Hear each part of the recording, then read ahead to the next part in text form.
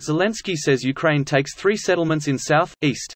Here's a summary of the article. Ukraine's President Volodymyr Zelensky attends a news conference, amid Russia's attack on Ukraine, in Kyiv, Ukraine August 23, 2022, Reuters, Gleb Garanich. September 4 – President Volodymyr Zelensky on Sunday marked progress in a counter-offensive Ukraine that began last week, thanking his forces for taking 2 settlements in the south, a third in the east, as well as additional territory in the east of the country.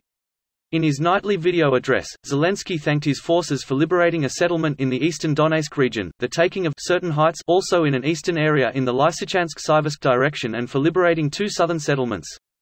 Kyrylo Tymoshenko, deputy head of the president's office, earlier on Sunday posted an image of soldiers raising the Ukrainian flag over a village he labeled as being in the southern area that is the main focus of the counter-offensive.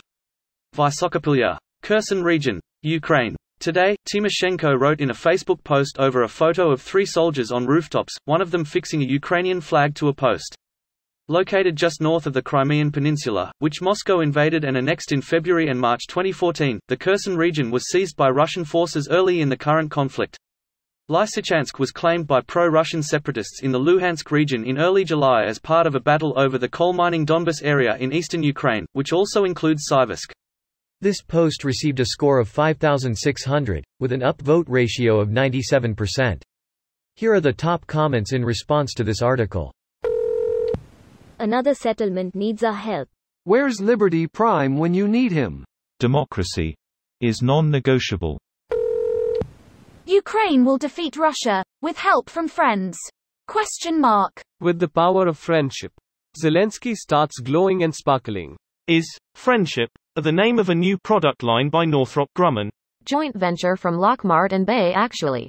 Lockmart. Save money, kill better. Fairchild, Republic is absolutely the Kmart to Northrop and Lockheed's Target and Walmart. General Dynamics is more like, I dunno, Costco? Saab is Aldi in that it is both European and unable to really establish itself in North America as a meaningful competitor to major grocery chains. If Russia couldn't do this at the start, they stand no chance of doing it now. Can we imagine once Lend and Lease kicks in and Ukraine start getting as much as they need?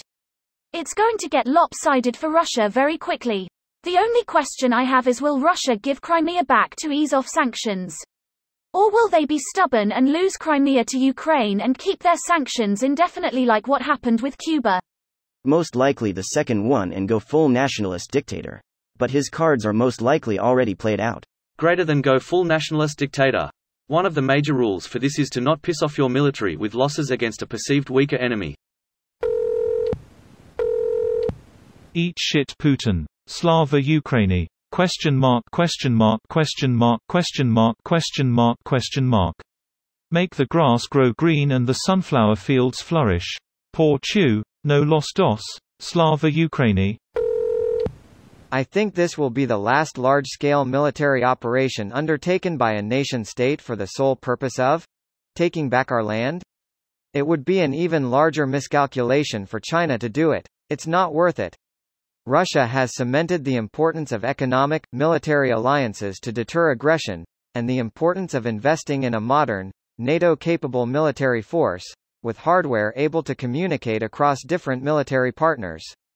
The defeat of the Russian military will have saved hundreds of thousands of Chinese, Korean, Taiwanese military and civilian deaths that surely would have occurred if the Russian-Ukrainian conflict played out differently or never happened at all.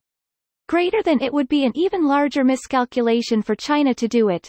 For China to invade Taiwan would require an amphibious assault with massive numbers of ocean vessels as large as the D-Day attack in 1944.